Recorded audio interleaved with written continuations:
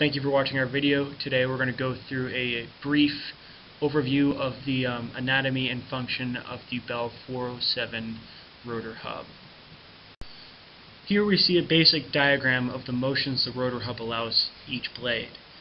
The feathering hinge allows each individual blade to twist as it rotates, while the lead lag hinge allows each blade to speed up and slow down independently of other blades.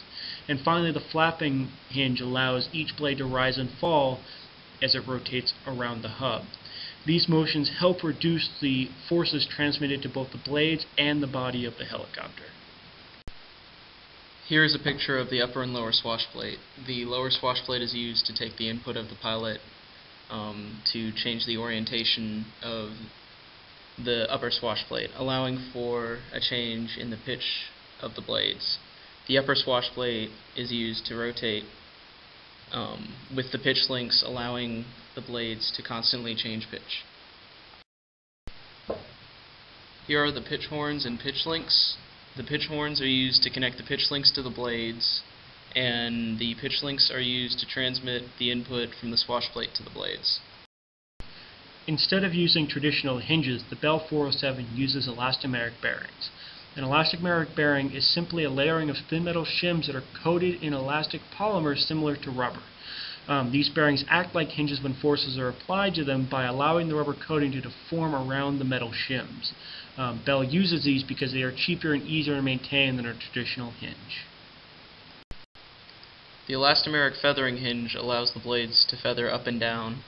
The lead lag damper hinge dampens the advancing and retreating of the blades. Here is a close-up view of the elastomeric bearing that serves as the feathering hinge. In this case, the bearing is cylindrical in shape. If you look closely, you can see the layers of black rubber separated by thin metal. An elastomeric bearing is also used for the flapping hinge. Again, the bearing is cylindrical in shape, with visible layers of rubber and metal.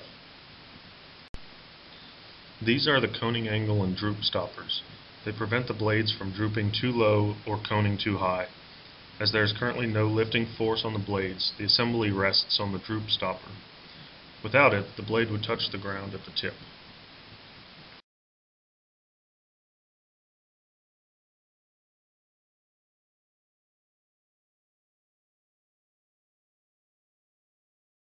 This is the end of our brief overview of the Bell 407 rotor hub.